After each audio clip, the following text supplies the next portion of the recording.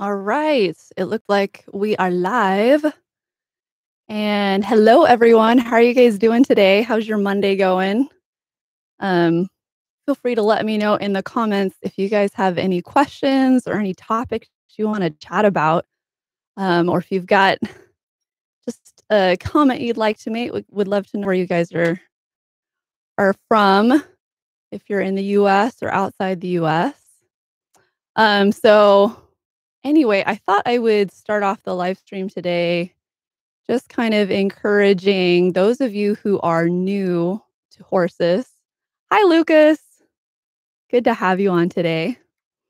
I saw a comment in one of the videos, um, and someone had said, hey, I really appreciate that hey, Eva, good to see you. Thanks for being here. Someone had said, hey, I appreciate that you are so open and chill about beginners in horses because, it's very discouraging as a new person wanting to get into horses, feeling like I don't have enough experience yet. And that comment really touched me because I know that's how I felt when I got started. Hey, Rebecca. Hey, Roger. We got Belgium. We got the US. Very cool. So anyway, I think the comments are on a delay. So sorry if I'm talking and then interrupting and saying hi to everyone, but it's nice to have you guys on here. So again, let me know if you've got any questions. Feel free to type them in, and I'll just keep talking as we're going here. But yeah, I wanted to speak to this today because I feel like this is something that is super common in the horse world. Is that you get a lot of naysayers, you get a lot of people that are very discouraging of people wanting to get into horses, and when you talk to them, it's like they're either complaining about how expensive and awful being a horse owner is, or they're saying, oh no, you need to have a decade's worth of riding experience and you need to be at this level, and they've got a whole bunch of hoops that they expect you to kind of jump through. And I get that. Like, on one hand, I've talked to people who do horse rescue and people who teach lessons, and they see people get hurt or they see horses get hurt, and so they have concerns. But on the other hand, I just wanted to be encouraging of those of you that are new horse owners or prospective horse owners. Maybe you're like, I want to do this horse thing, but everything I read is really overwhelming and discouraging. And I just want to say, like, you can still do it. You can still go for it. You don't have to be an expert to get started in horses. Hey, Carolyn. Hey, Tara. Hey, Rachel. Good to see you guys again. How are you? Yeah, you don't need to be a super advanced professional just to start yourself out in horses. There are a lot of horses out there that are great fit for beginners, and they are marketed that way. And, my advice and what I try to kind of talk about in my videos is, get yourself educated. Absolutely. Get lessons, get some experience. I think having at least one solid horse person that you trust in your life, whether that's a trainer or an instructor, or maybe you get hooked up at the barn that you end up boarding your horse at and you can start to get to know people. I always think that's a huge asset, just simply because that's something I didn't have when I got started. And I wish I had, because now that I'm around more experienced horse people, I feel like I'm learning at an exponential rate and it's helped me a lot.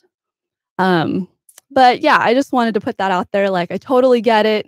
If you're feeling overwhelmed, if you're feeling like, all the experienced horse people are kind of on you starting out in horses or trying to make it impossible to get started. And it doesn't have to be that way. I think if you get the right horse, and if you're connected or committed to being educating yourself and improving, you can absolutely do it.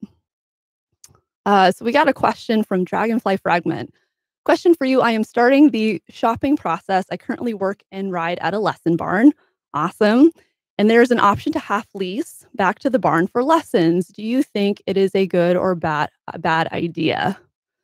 Okay, so if I'm understanding the situation you're being offered is that you would pay for a half lease, so you'd get to ride this horse 2 or 3 times a week, right? And you'd be doing it in, what does it mean back to the barn? Does the barn own the horse? And so you're paying that lease and getting lessons out of the deal, in which case that's amazing. I have noticed that a lot of people that lease horses will at least give you a lesson, right? They wanna show you how to handle the horse and how to manage the horse. But maybe I'm obtuse and I own oh, sorry. Okay, I own the horse, leasing back to the barn for a cheaper board. Okay. So this is your horse and the barn is asking you, "Hey, we'd like to use your horse as a lesson horse, basically, and we'll give you a discount on board." If that's something that financially would really help you out and you trust the people that are going to be handling your horse, like the instructor, if you trust their judgment that they're not going to put, um, yeah, so the horse would be in lessons with beginners. Yeah, I mean, I think that can be a great option to offset your expenses. And it's also a way for your horse to get more experience and more practice. If I was in that situation, I would just wanna make sure that whoever is gonna be, the instructor that's handling my horse is someone that I trust, that they are gonna make sure that my horse isn't getting his mouth totally yanked on all the time. Um, to a certain extent with beginners, I mean, they do have to learn somehow, so people are gonna be making mistakes on your horse. So that's something I think, you have to decide for yourself if you're comfortable with that. But, I think there are pros to it. And I think it's kinda just weighing the pros and cons. Like, okay, the pros are that my horse is getting out more often, my horse is getting experience with different riders, um, and, potentially the downside and of course, you're getting the discount on board. Potentially the downside is that you are having not maybe handling your horse all the time in the way that you would prefer, but if you've got an instructor managing that well, I would feel much more comfortable about that. So hopefully that helps. Thank you for your question. Gonna go back up here. Um, Grace, what is your favorite horse name? Same. I wish I could take credit for his name, but he came with that name, and so I feel very fortunate. It's a different name and it's short and easy, and I really like it. But, there's a lot of good horse names out there. Sometimes I think if I had multiple horses going with a theme, right, like music or art or something, it'd be fun to name a bunch of horses after, like, classical composers. So you've got Mozart and Beethoven and Chopin. I don't know, I'm kinda nerdy. Let me know you guys what your favorite horse name that you've heard of so far is in the comments. I'd love to see some cool horse names. Caroline, do you prefer Western or English? Oh, that's a good question. I ride Western. That's just kind of what I've been doing for the last several years. I originally started out when I was a teen taking lessons doing English. And I mean, Western kind of suits the trail riding aesthetic. And so that's kind of why it's worked out well for me.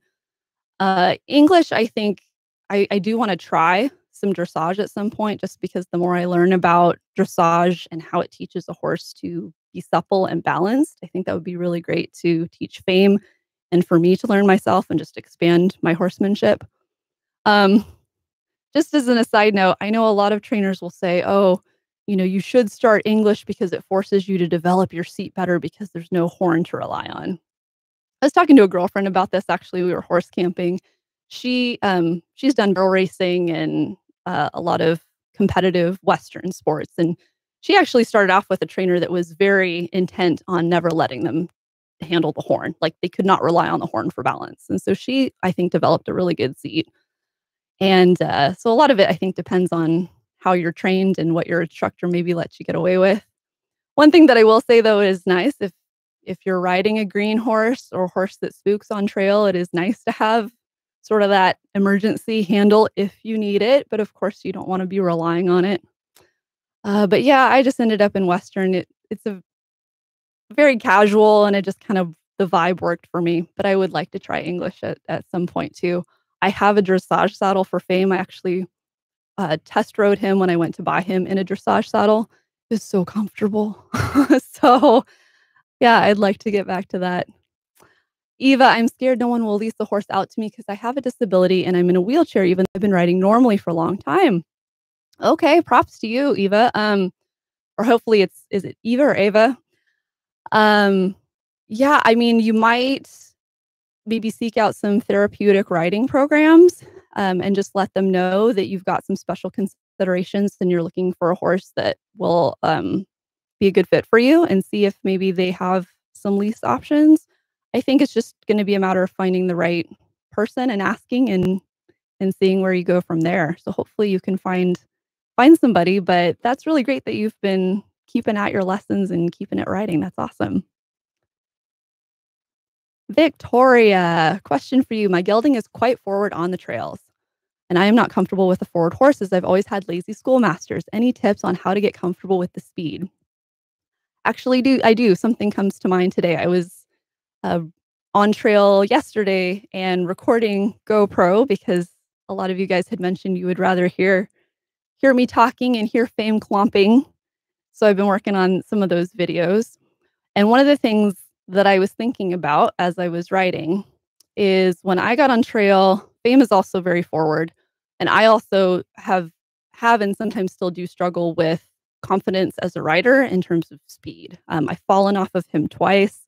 And so I've had a lot of trauma related to that I've had to really work through. And I find going uphill is a time on the trail where I feel the most relaxed and I feel the most comfortable to try going a little bit faster. So for whatever reason, obviously downhill, there's a lot to maneuver. And for safety reasons, you don't always want to go fast downhill, right? Could be slippery. Depends on how balanced your horse is too. And then the flats, I still had a little bit of butterflies when we were first riding. But going uphill for some reason helped me feel more confident and relaxed. And I don't know if that's a balance thing. I don't know if it's just knowing that because he's got to work harder going uphill, he's maybe not going to take off quite so much. But for whatever reason, for me, psychologically, that was how I got started feeling comfortable going faster on trail, was that I would pick some gradual uphills where I could see ahead. Obviously, there wasn't going to be a cyclist that was going to come ripping around the corner in 10 feet. And that would be when I would cue him to go a little bit faster. Maybe we would trot and then I would post a little bit faster and a little bit faster to let him know, okay, we're working up, we're working up, we're working up. And then, kiss and sit back. And I found that kind of has helped me transition from, okay, I'm feeling a little more comfortable on the trail to, okay, I want to try going a little bit faster. So hopefully that gives you some input, some help. Um, that's kind of what has worked really well for me with trying to go faster on the trail. Okay. Caroline, your horse is really cute. Thanks, Caroline. He is. He's a cutie pie. Been working on the ponytail in front. Someone was suggesting to get a little bow for him. Reading a book actually right now. I'm going to try and get this lady on the show, which would be amazing. Well, I don't know if you guys can see. It's Horse Brain, Human Brain. Came out last year. She is a neuroscientist from UCLA with a ton of horse experience. And I am learning so much about how horses, what their vision's like, what their hearing's like. And one of the things that I did not realize is that their vision actually isn't so great. Their ability to see edges of things in the distance is kind of poor. They can make out movement really quickly and really easily, which is why, they might spook at something that you go, oh, that was a bird. That's not a big deal. We can see the edges of stuff, but they can't see that part so well, but they can detect movement. So I've tried to kind of keep his hair out of his face when we ride to see if that helps. So Victoria, my gelding's name is Sullivan. His show and registered name is Code 2319 from Monsters Inc. When the monsters got this up. I love that. That is so cool. Very cool. Nadine, I rode a horse that was called Chucho, which basically means boobs. Oh my gosh, you guys. That is awesome. Rachel, I know an racehorse named Trendy Windy. Trendy Windy. Grace, I also like the name Beamer. Yeah. Hey, LS Kaylee's Corral. Hey, everybody. Abby, welcome. Glad to have you. Ava, okay. Cool. Thank you for correcting me. Okay, I'm so sorry. I'm gonna butcher your name. Is it Gwenelle? Juche? Let me know. Quick question. Do you know what an active stable is, and are you interested to put your horse within this kind of structure? I actually don't know what an active stable is, so if you don't mind maybe explaining in the comments, and as I'm scrolling down here, I'll come back to your question. If you could explain that a little bit more. Tara, I have a back injury that if I get in a serious accident could become worse. I don't do show jumping anymore, but I still ride and I want to look into trail riding and looking into buying a horse. Awesome. Oh, I'm so sorry you had that accident. But props to you for wanting to continue on your horse journey and figuring out ways to make that possible. Yeah, trail riding is super fun. So I definitely am excited for you. Pickle is another good horse name. TSBS. Nika, I ride a horse who goes super fast uphill. Oh, okay. So yeah, so if your horse gets even speedier uphill, then maybe that is not the time to practice building your confidence with greater speed. Another thing that I've noticed with Fame too is if I know he's really fresh, and it's gonna make me a little bit nervous. Like I noticed, we didn't get a whole lot of riding in December, January, and it was really interesting for me to see how come, February, I found myself having a little bit of butterflies. And I realized that benefit that you have during the good riding season of the summer months, where I was out there really consistently, working really consistently. It was kind of like a systematic desensitization. And then we took kind of a long break, and I found myself feeling maybe a little bit more nervous again at certain times. So knowing that, and then knowing he's also a little bit fresh from just, you know, not getting as much activity, I deliberately chose trails that had really aggressive inclines right from the beginning, because I do find that kind of helps tire him out. Um, every horse is different, but I think a lot of horses, if they're faced with a pretty good incline, if you've got hills in your area, that helps too. I find that he doesn't rush quite so much because he's got to work harder. So he's got to focus on where to put his feet and keeping his breath and all that kind of stuff. And so that's been a helpful thing that I've started doing more of now that we're getting back into it, trying to get the conditioning back up, all that kind of stuff. Victoria, I love that idea. I'll find some hills. Cool. Glad you liked it. Thank you. America Washington. Hello, I am new to your channel. Welcome. Glad to have you. Thank you for your content. Was wondering if there are specific boots you need for riding Western. Yes, this is a fabulous question. So you'll notice the English ladies, and I love you English ladies. You get to have the matching saddle pads and the matching breeches and everything so cute and sexy. English folks will wear the long black boots that go up to their knees. Western, typically people will wear jeans, boot cut jeans. So if you go shopping and you hear all these different cuts, boot cut originated because you needed space in the pant leg for your boot. And you wear boot cut jeans and Western boots. And Western boots are specifically designed. I don't have any shoes with me in here. Sorry, I'm barefoot right now. They're designed to have a big heel so that you can keep your heels down in the stirrups and not risk having your foot slide through. So if you've got, let me see if I can demonstrate this here with something with my hand. Okay, so this is the toe of the boot, this is the heel of the boot, and if this is the stirrup, the heel is supposed to prevent your foot from potentially sliding all the way into the stirrup, and if you fell off and your horse kept running, that you wouldn't theoretically get drug or what have you. This is very extreme worst case scenario, but it exists for a reason. So you want to have some kind of heel on your boot when you ride. And there are all kinds of Western boots. There are what are called snip toe, where the toe is very, very pointy. There's rounded toes. There's more squared toes. All that kind of stuff is personal preference. Personally, I would probably avoid the snip toe as a beginner because the snip toed boots do tend to curve up at the toe. And I have found that sometimes when you're trying to pull your foot out, that curvature kind of gets caught on the stirrup. So just a basic good Western boot with a heel would be helpful. The really experienced cow horsemen that I know straight up have like high heel boots because they sit real deep in their saddle and they're working with cow horses that are juking and flexible and moving around real quick. And that kind of really helps them keep a very secure posture. But as long as you've got some kind of heel, that's an important part of a boot. And breaking them in, when I get a new pair of boots, they're usually on the stiff side, so I will add some kind of leather conditioner on the outside to kind of soften them up, and then eventually they kind of fold and crumple appropriately around your foot and around your ankle. So hopefully that helps. If you have any more boot questions, let me know. Working down here through the questions. Uh, uh, uh.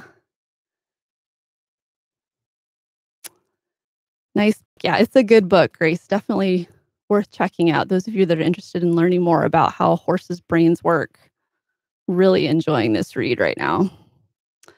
Okay, Shelby Sampson says, hello. Do you have any suggestions or tips for someone who's been riding for years and is looking to buy or lease a horse for the first time? Eee, congratulations. I'm currently a full-time student and have a part-time job. Okay, so you're busy. I think a lease would be a great place to start, simply because it'll help you figure out more of what you want, and with your schedule, what's going to be a good energy level too.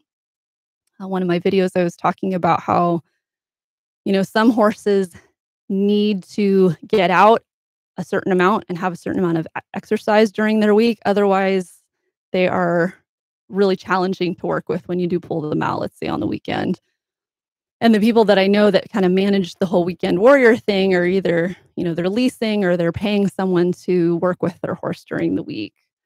So it kind of just depends on your schedule, but it sounds like you're busy. And I would say, because you sound like you've got a good amount of riding experience, that'll open up your options, whether you do end up buying or leasing. I always encourage folks to take lessons, not because I'm trying to be a party pooper and stop you from getting a horse when you want to get a horse. At the end of the day, you do what you want to do, but it does open up options for you. And as you start shopping sale ads or lease ads, I don't know so much about lease ads, but I know when I look for sale horses, it seems like the majority of horses that are available for sale, they say intermediate rider and up. Um, and there's a lot of beginner horses as well, but it just opens up the pool quite a bit for you. So I would start. I don't know if you're already connected to barns in your area, but one thing that I found, just to be really practical, having a barn that's close to you, whether that's on your way to work or on your way home from work or near where you live. If you've got to commute an hour to get to the barn, the chances of you riding or seeing your horse go down quite a bit. At least I know they would for me. And so I would start reaching out to some of my local barns that are on my commute or near where I live, see if there's anyone that's looking to lease the horse, maybe start there.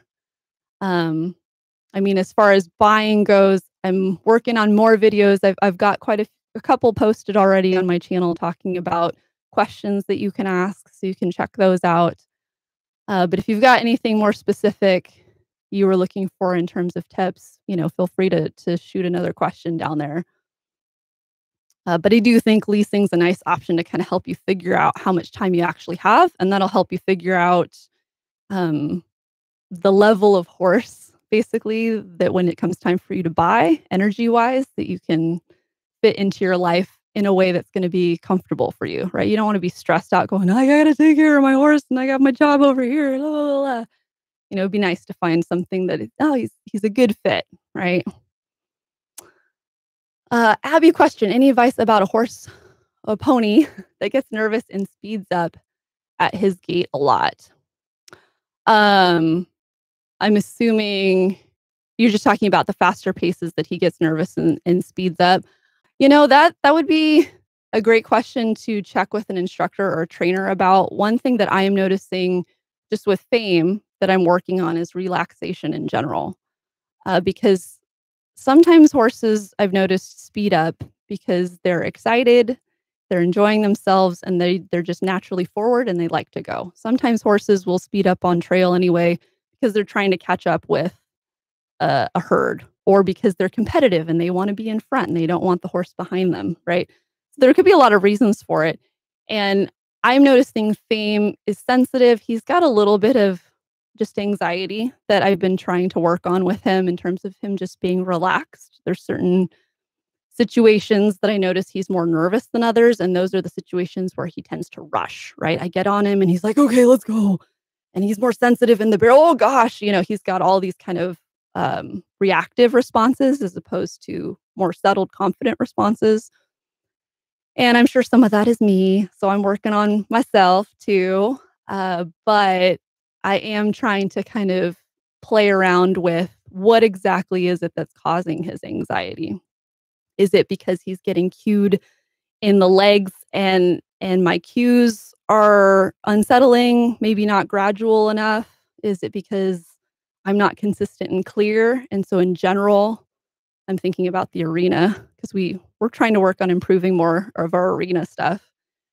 And one of the things I'm realizing is I'm probably not as consistent as I need to be for him to feel more relaxed. So honestly, I mean, there's a lot of reasons. And our first inclination, at least my first inclination, is to, we want to use our reins to try and slow the horse down. Um, and and that I think is just one part of the equation. There's a lot to why a horse is nervous and why they speed up that has more to do with just pulling on their mouth, right?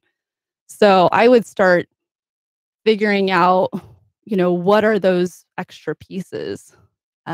Consistency, your cues, the environment that might be making him nervous and wanting to speed up. And again, if you've got an instructor or a trainer that you can ask for their input, that's always, I think, a huge, huge help.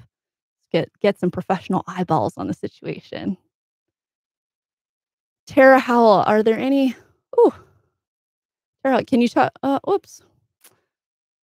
Sorry, my chat is getting behind. Another thing I'm noticing too, so YouTube offers a super chat function. So if you guys are wanting to bump your comments to the top, I think that's an option as well that you can check out. Um, okay. So Tara had a question. Are there any sports you would want to dabble in just for fun? Yes. I'm high on endurance right now, and I'm trying to learn more about endurance. And I have a friend who conditions horses for Tevis. So she's been a wonderful resource. And I'm watching some endurance stuff online.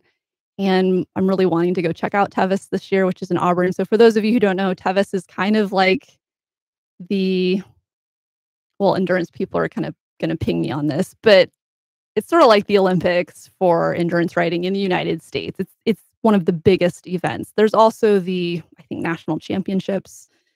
So there's a couple of big events, but Tevis is kind of known for being this really intense 24-hour endurance ride. You ride in the dark, you guys.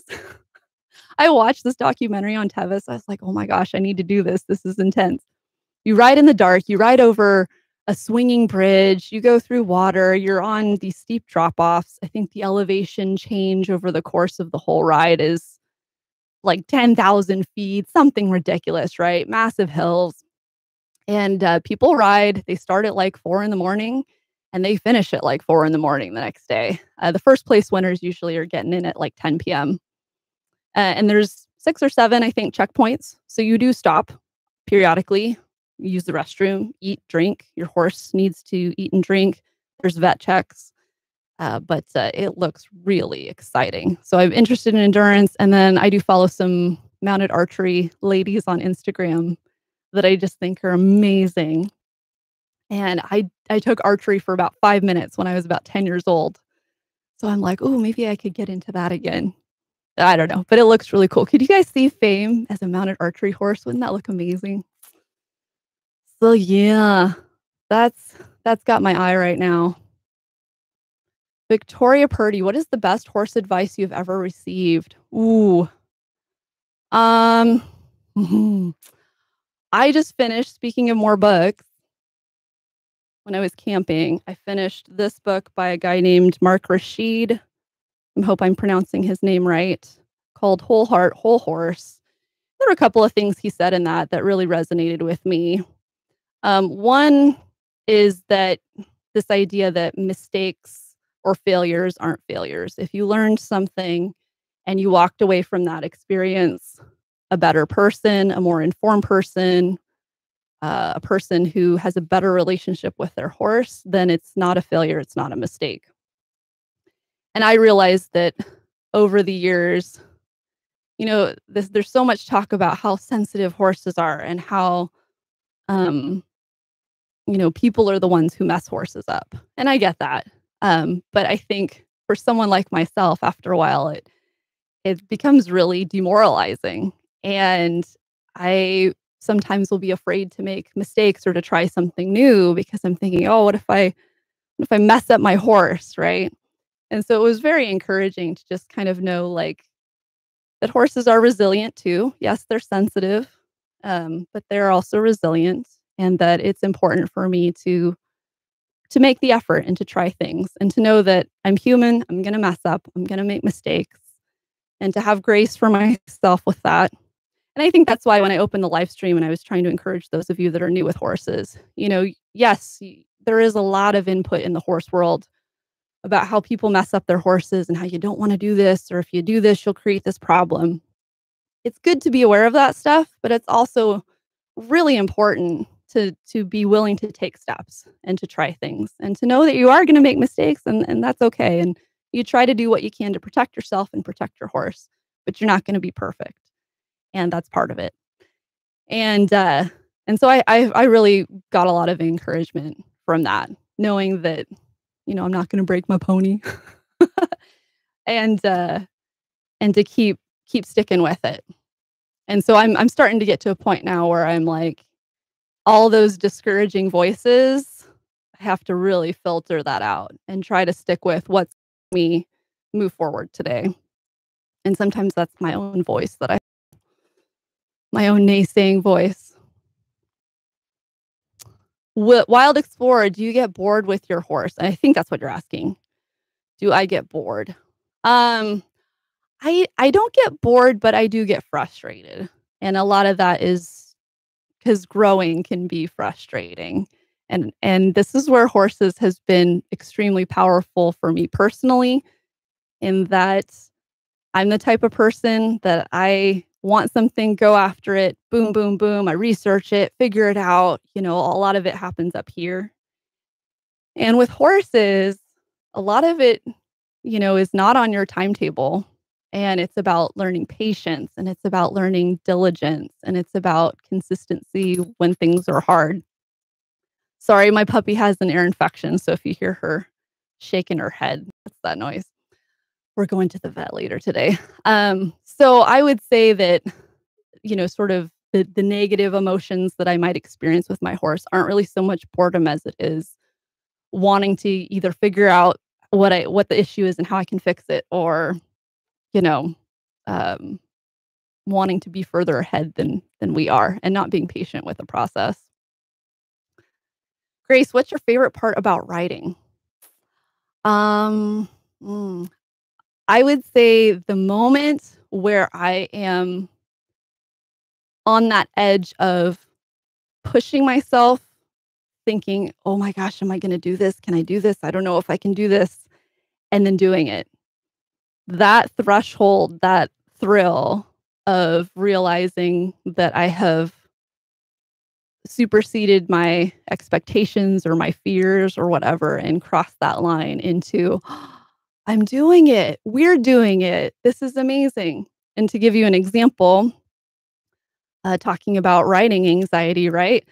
We went camping this last weekend, and it had been a little while since I had loped on the trail, and I was with a girlfriend of mine, and she's a very confident rider, and I love riding with her. And the boys were both kind of a little bit jiggy, and we're like, "You know what? We got this big, wide trail, big hill. Let's just go for it."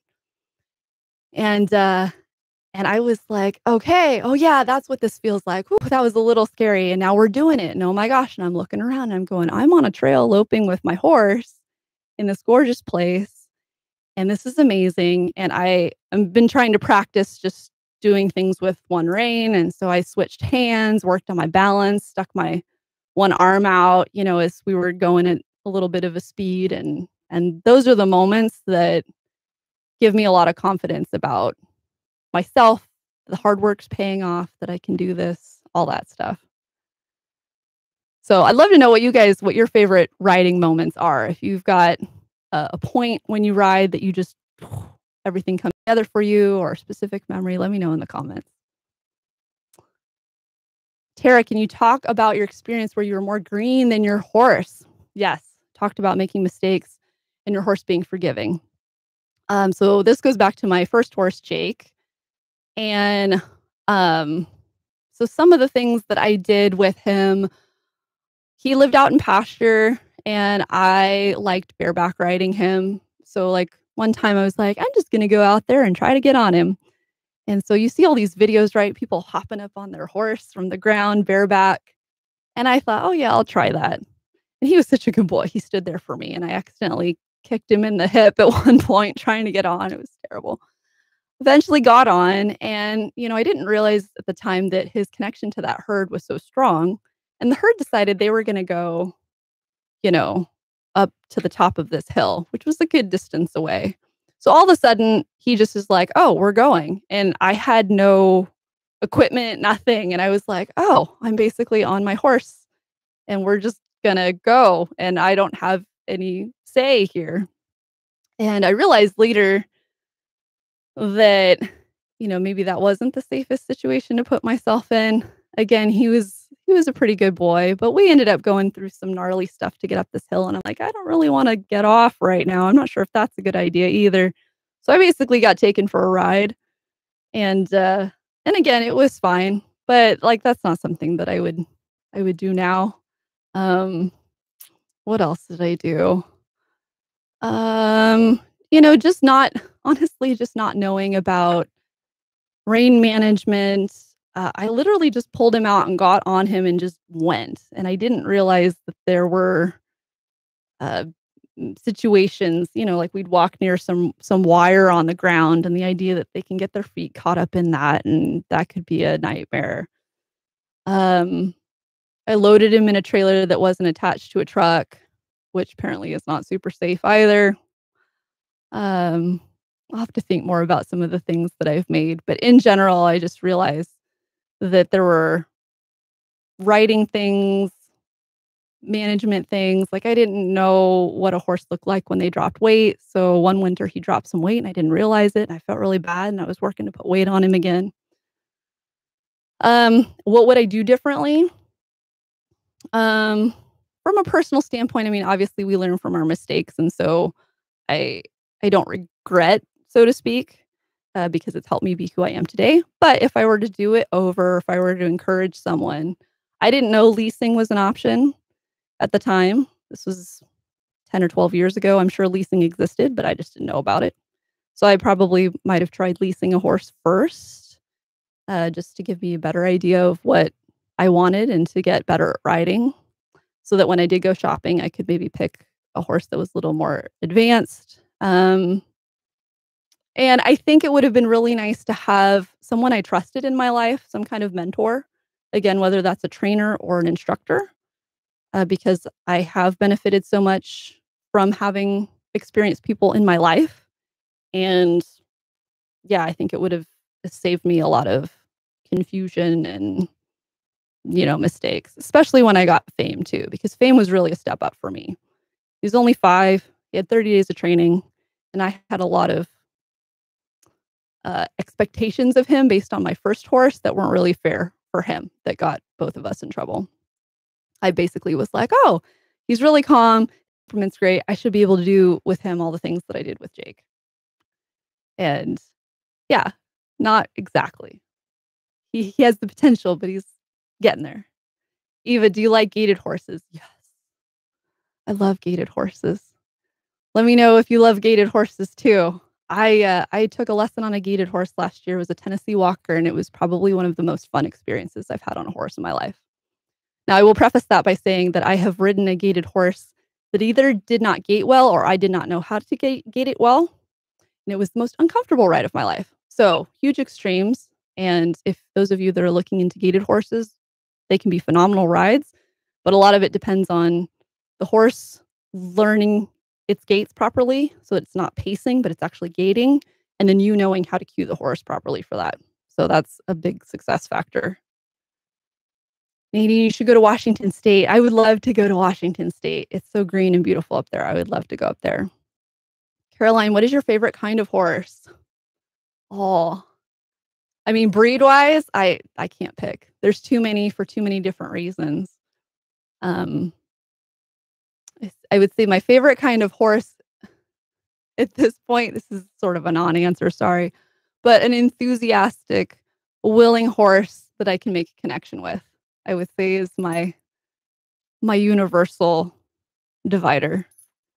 But yeah, I mean, breeds, gosh, I love the big, chonky draft horses of all kinds, Dutch drafts, drum horses, Shires, gypsies. I mean, obviously, I'd love to try an Icelandic at some point. I went to Iceland and it was beautiful there, and I would love to try an Icelandic horse. There's a club near me, and I've seen some of them in person, and they're just so cute. And then I kind of like weird random breeds. Like I would love the chance to meet a Noriker or gosh, what is it? A German or is a black forest horse or something. I had a comment recently. Someone has one of those. I'm like, that's amazing. So I like obscure stuff. Wild Explorer, how old were you when you started writing? Took my first lesson at 13. And I think I only took lessons for like a few months. Didn't really jive with my instructor. So I ended up kind of getting out of it. Dragonfly Fragment, what has been your favorite horse camping trip so far? Ooh. I mean, in terms of location, there's a park not too far from me called Joseph Grant that's beautiful to ride. But I would say the November trip that I took to Lake San Antonio, and I have a video, that was huge for me just simply because it was a personal milestone. I had not loped fame that fast. I think we were galloping at that point. Sorry, puppy with ear issues. I had not done that at that point since I had fallen off. And so for me, it was a huge emotional milestone because I didn't imagine us doing that and me feeling joy. And I did, and it was great. Did I ride when I was a kid? No. So yeah, so my first experience, I mean, I went on nose to trail rides, those paid 1 hour rides that you can do where the horses are just totally dead broke and dull. Like I've done those as a kid, but my first lesson was when I was 13. So that's one thing too, if I can be an example for anyone is you don't have to have been riding since you were in diapers to be doing this thing, right? I got started as an adult, kind of figured it out. And if that's you and that's your story, you can do it too. I know a lot of people that you meet in the horse world have been in it their whole lives, and it can be really intimidating. One of the challenges that I found with experienced horse folks is that they're amazing to talk to because they have a wealth of knowledge. They often don't remember what it feels like to be a beginner because they don't remember what it feels like to look at a horse and not know maybe conformationally what you're looking at, or they don't maybe remember how it feels to not have a solid seat or a knowledge of how to work the reins. And so that's where I think connecting with other beginners or new riders or people that have come to this later in life can be really helpful in feeling like you're not alone because not everyone has that wealth and that history of experience. If I went trail riding out of state, would I need a Coggins test? That's a good question. I think so. I think when you travel between state lines, it's good to have it. You might not necessarily have to present it, but I do think that would be something to ask your vet.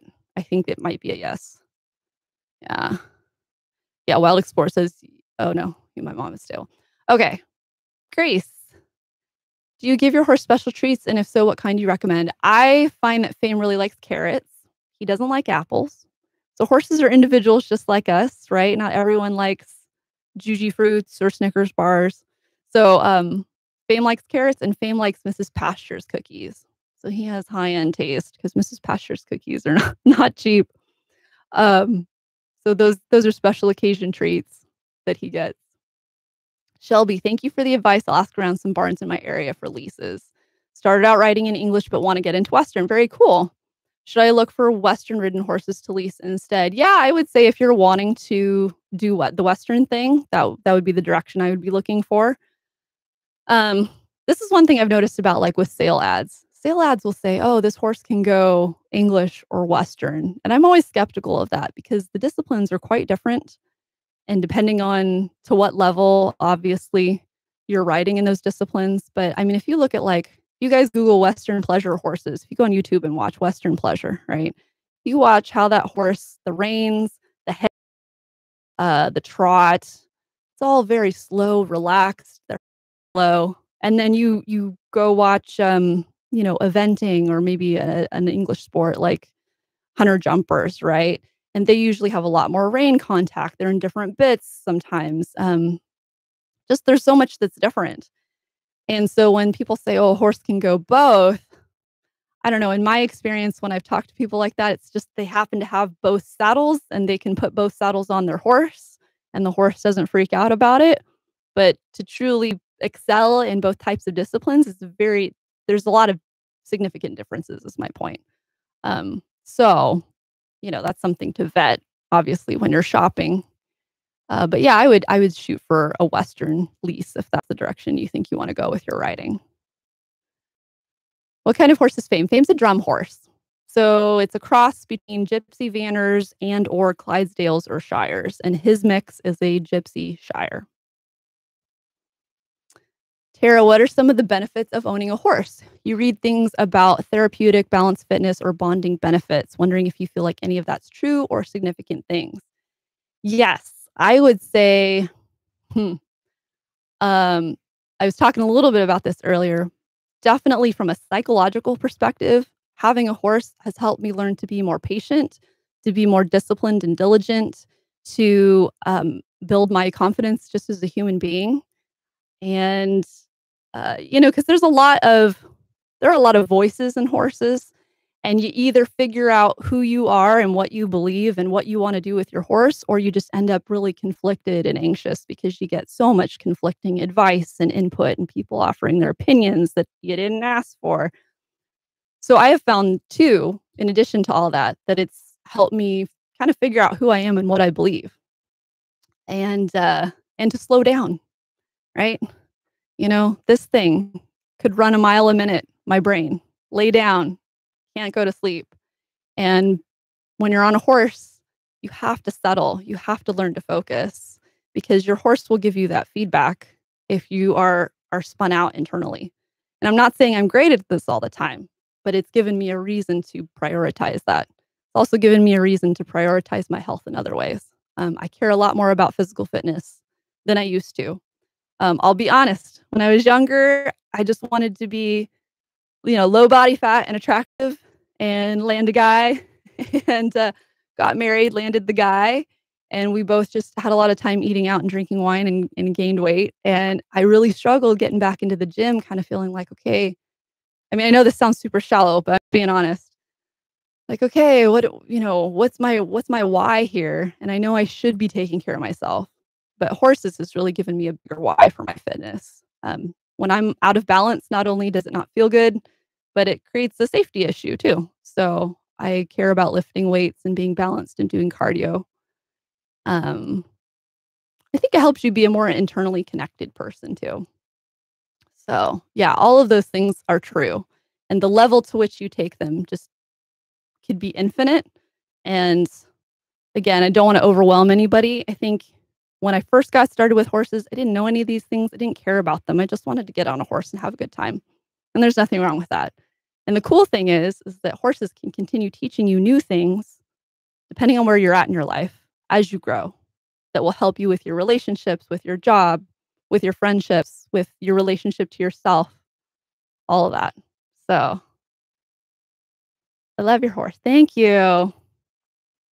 America, thank you for the help. Another question. When buying a horse or looking for an easy keeper, what are things to look for? Is it their breed that's an easy keeper? It's more individual. I mean, I'm sure maybe there are some breeds statistically that are easier keepers than others, or maybe have reputations as being harder keepers. But at the end of the day, I think it just comes down to the horse you're looking at. And so that would be asking the seller questions about what that horse eats on a regular basis, and asking if they're an easy keeper or not. Hopefully, they'll be honest with you. Um, a lot of it depends on the work that the horse is doing too. So if that seller's telling you, "Oh, this horse is an easy keeper, but this horse lives in pasture and never gets ridden except maybe once a week on a light 1-hour ride," and you're planning to do more aggressive riding, that could just evolve simply because that person wasn't working the horse the way you plan to work the horse. Or maybe you can't keep the horse on pasture, so he's not getting the benefit of eating grass all day. So then you may end up feeding that horse more hay than the seller did just simply because the lifestyle is different.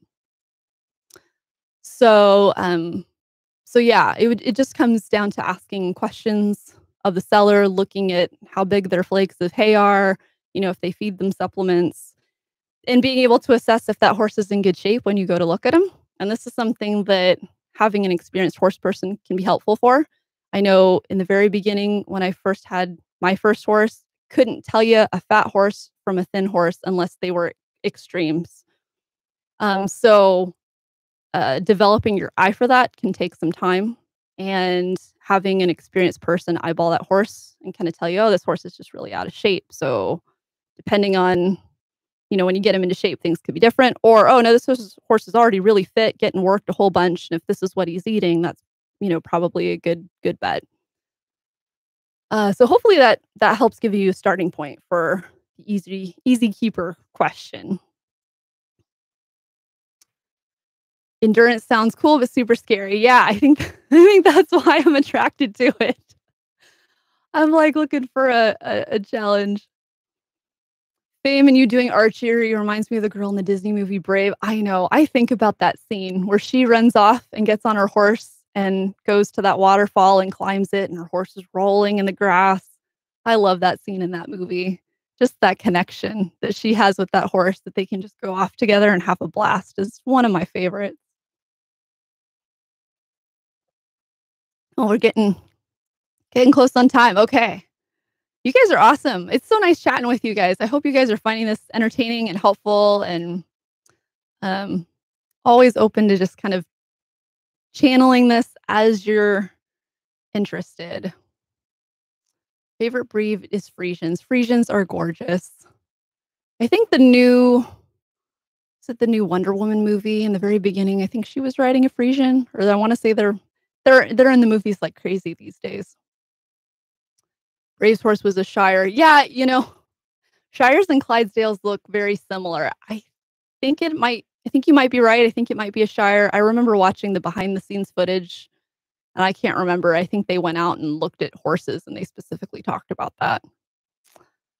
Um, I'm starting lessons this fall, so this is Akanin. Uh, Starting lessons when I go off to school. Any starting tips? I want to do what you do with stuff like camping and trail riding. Yeah, it's fun. Um, Starting tips. Okay, so a couple of things.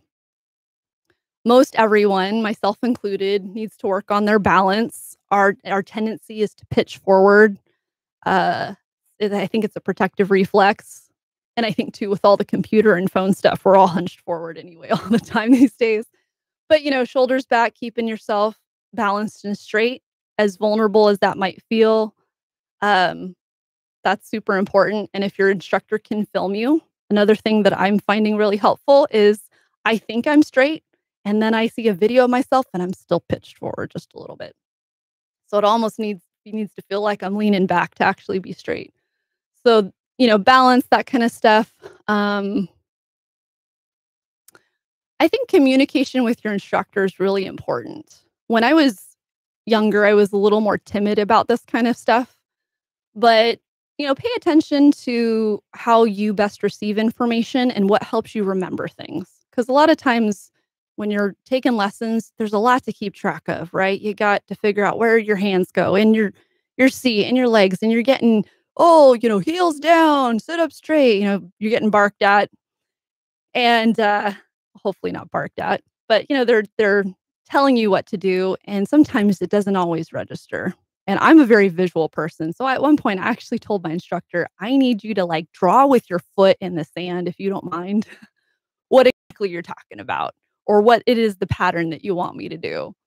And that really helped me out. So, you know, it can be easy to get frustrated because 'cause you're getting a lot of input, and so communicating with your instructor and letting them know what helps you learn is is helpful, I think, for them too in coaching you well. So those would be two tips to hopefully get you started. Good luck. That's exciting. Oh yeah, Braves horse. Okay, yeah, it is a Shire. Okay. Tara, any thoughts or experience over the internet lessons? So far I've only found one instructor in my area and she's not sure if she'll have a horse for an adult like me. Very interesting. I have not done over the internet lessons. I've done over the internet um well, I guess maybe you could call it that. I was working with Fame and then I was video to the instructor. But it was more about training him than it was about um I mean, obviously you're going to need a horse. So I'm assuming you've got a horse, access to a horse that you could be riding. So I'm not sure if the instructor is just going to be giving you feedback as you're riding someone else's. If you're filming this and sending it to her, or if she's actually like zooming with you in real time, or I'm getting real time feedback, if at all possible. Because especially if you're newer, it's really helpful to kind of get the fundamentals done well to start. If you're more advanced and you're looking for just some fine tuning, I honestly have never tried it, so I couldn't give you pitfalls or things to be concerned about from experience. But I would say if I were to try and do internet lessons right now today, I would want to try and figure out a way to do it live. Yeah, even if that meant setting up my laptop on the edge of the arena and putting my earbuds in and staying in like, the bottom half of the arena so that I'm close enough for her to see something. So yeah, I have to think about that more. That's really interesting. The whole world's going Zoom and digital these days. Chill Salmon, we love you and Fame so much. Love you guys too. Thank you. What breed would be good for a new rider? I am big on finding a horse that has the experience and training and temperament fit before breed. I know a lot of us start off with breed just because we're attracted to a certain look. And that certainly can help you get started when you're looking at ads because there's a ton of ads out there. But ultimately, I would be prioritizing a horse that's suitable for a beginner and that has years of experience and that's got the training to be able to help take care of you as a new rider, as opposed to a green horse that doesn't know what to do and is looking for guidance from you. And if they don't get it, they might get anxious or they may start taking over because they're like, well, you're not going to teach me. So Dream Horse is a great place to go look. There's lots of sites out there. I mean, I found my first horse on Craigslist. There's drafts for sale. There's equine now. There's horse clicks. I think there's even specialized gated sites. But Dream Horse, I think, is great because it's got a very advanced search feature. And you can click on advanced search and pick breeds. You can pick minimum years of training. You can pick which types of disciplines. You can pick geographical region. There's so many criteria that you can whittle down your search to. And I started off searching for bomb-proof horses, beginner-safe horses, husband-safe horses. I think those are the terms that they offer that you can click on. And I would start with those terms and within maybe 100 miles of where you live, something that's drivable so you can go out and see these horses in a day. And, something that's at least, I mean, there's always exceptions to this, but for brand new riders, I would say probably at least 10, 12, 15 is a really nice age. They've got a lot of experience, even into the later teens potentially. Can be a really nice fit. But when you start in sort of the 10 and under range, you're getting into horses that maybe only have a few years experience or still are maybe pretty energetic. So I was always advised just to pick like a 15-year-old horse. And I think generally speaking, that's good advice. But like I said, there's always exceptions. And if you can get an experienced horse person to help you with the shopping, that's a huge plus. Uh, all right, we're coming on an hour here, guys. So I'm just gonna hit the last couple of questions here. Dragonfly Fragment, did you do lessons before purchasing? Just asking about versus. Yeah. So my personal experience is that I didn't know squat and I just went out and bought something. Um, and thankfully, I picked a horse that was so mellow and relaxed that I didn't end up, breaking my neck on this thing. But I did miss out, I think, on growing my horsemanship skills in those early years because all I did was pretty much just get on and walk. And it was fun to explore. I had a blast. I mean, the good experiences I had in the beginning are why I'm still here. But now that I know a little bit more, it would have been nice to, start working on my balance earlier and start developing my eye and my feel earlier.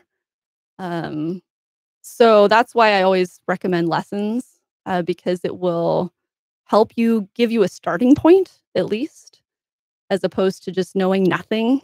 I took a huge risk and I did end up with a horse that had, some medical issues that, made it hard for us to ride as time went on. So yeah, so I do think lessons are helpful. I think lessons are always helpful, but when you're first starting, I think it helps you um, get an idea of what you want to, and that's always helpful when you're buying because it's a big investment. You want to buy something you're going to be happy with for a long time. I love gaited horses, especially Icelandics. Yes. First horse preference, a draft. Yeah, drafts are great. Drafts are great. There are a lot of great breeds out there. How long have you been riding? About 12 years. What do you think of the Percheron? I think they're great. I personally have not ridden one. I went to it was a horse show in Woodside, and they had some vaulting horses there, and one was the most gorgeous Percheron. Oh, thick and white with hair like you wouldn't believe. And I know people that have ridden a lot of Percheron and Percheron crosses them. So, what do you think of horse racing? I I honestly don't know what to think of horse racing. I'm not educated enough to be able to make any kind of judgment either direction. I know there's a lot of controversy around horse racing. Um, I personally myself have never been to a horse race or gambled on a horse. So, yeah, I definitely want horses to be well taken care of. And I know horse racing comes under a lot of scrutiny for that. And I don't know how much of that is justifiable or not. But Ellie, um, but I think different disciplines are all have their place, all have and I think it's great that we as writers can find a discipline that's a good fit for us because it's connected to community too. It's not just how you like to ride, but it's also the people inevitably that you end up connected to. And so I love that there's lots of different disciplines that we can connect with horses and connect with other people on. And there's a lot to learn. You could spend a lifetime hopping disciplines and getting good. So, and I think that's kind of exciting too. It's like, oh, we'll never get bored with horses because there's just always new things to try. Liz, hope this is a good question to help. What can I buy before I get my horse for a good setup? Um, I mean, a lot of the tack you're not going to know until you actually buy the horse. You want to make sure everything fits that horse. But certainly you could start getting some basic grooming equipment together, your hoof pick, your brushes. Um, and honestly, if you're going to spend money, spend it in educating yourself, I would say, whether that's reading books or becoming a subscriber for a trainer that you like online and start watching their videos. Again, lessons, right? But in terms of equipment and stuff, a lot of that will depend on which horse you end up buying. The saddle, the pads, the bridle, the bits, reins, all that kind of stuff. So that kind of stuff you kind of want to wait on. But you could certainly get some of the grooming equipment in advance. Ashley, would you recommend a drum as a first horse? I'm 31, considering getting my first horse. Took lessons as a kid, but we taking lessons for a while before getting my first. Sure. Yeah, if it's the right drum horse, they're wonderful horses. In general, I just hear nothing but positive things about their temperaments. I personally have only had one, so I can only speak for my guy, and I think temperament-wise, he's a really good boy. And, uh, and I think, when I look, because I do check on ads from time to time, you do occasionally see horses that have some experience, that are, you know I think the most recent ad I saw, the horse was about 12 and had been there and done that and horse camped and trail rode. Of course, you never know till you go see these horses and talk to them how much experience they truly have. But if the seller's marketing that horse as a beginner horse, or if your instructor thinks that you are an appropriate rider for a more intermediate horse, there's a lot of ads that'll say intermediate or advanced beginner working with a trainer. And so if you fall into those categories and that's what that horse is a good fit for, yeah, I don't see why drum should stop you. I think they're great horses. Good age for a horse for an intermediate rider. See, here's the thing. Intermediate rider is such a broad designation.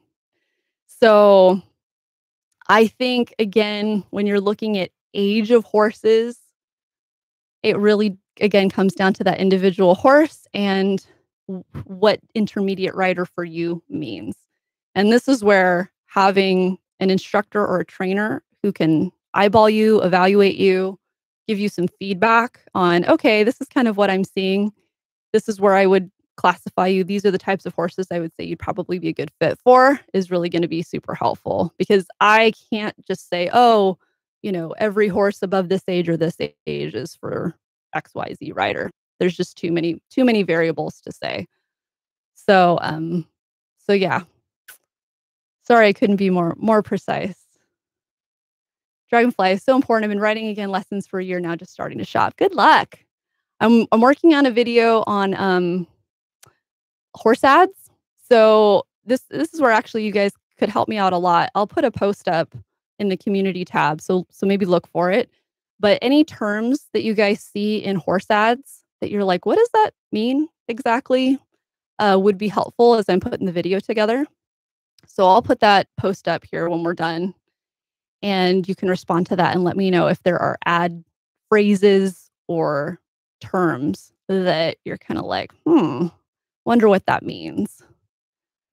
So yeah, you're very welcome, America. Good luck. I don't have a preference on gender, Dragonfly, but I know some people really do. So people tend to prefer geldings because they don't want to deal with the quote unquote marish behavior. But you talk to a hardcore mare owner and they will tell you it's the best horse they've ever had. That seems to be the consensus that I get from folks and from friends that I have who have mares. So it really depends, again, on the horse. But I've only ever had geldings, and I've been happy with that. But when I hear people talk about their experiences with their mares, that they have this great experience, I'm like, I want to now. It's like you've been chosen. If she truly likes you and you connect, it's this experience. Who knows? I think there are great horses of both sexes. Sarah, I have not tried the endurance yet, but I will let you know for sure. I've been recommended a 13-year-old and I've been riding for 6 years, Libby. Okay, if that's what you were recommended and it was a professional that you trust, then I would say that's a great starting point. Victoria, would I ever sell Fame? Oh, I hope no. He's my boy. He's my ride or die. All right, last question. 02337755. You get points for having the most unique username. You may have answered this already, but what made you want a drum over a gypsy vanner? It really came down to height for me.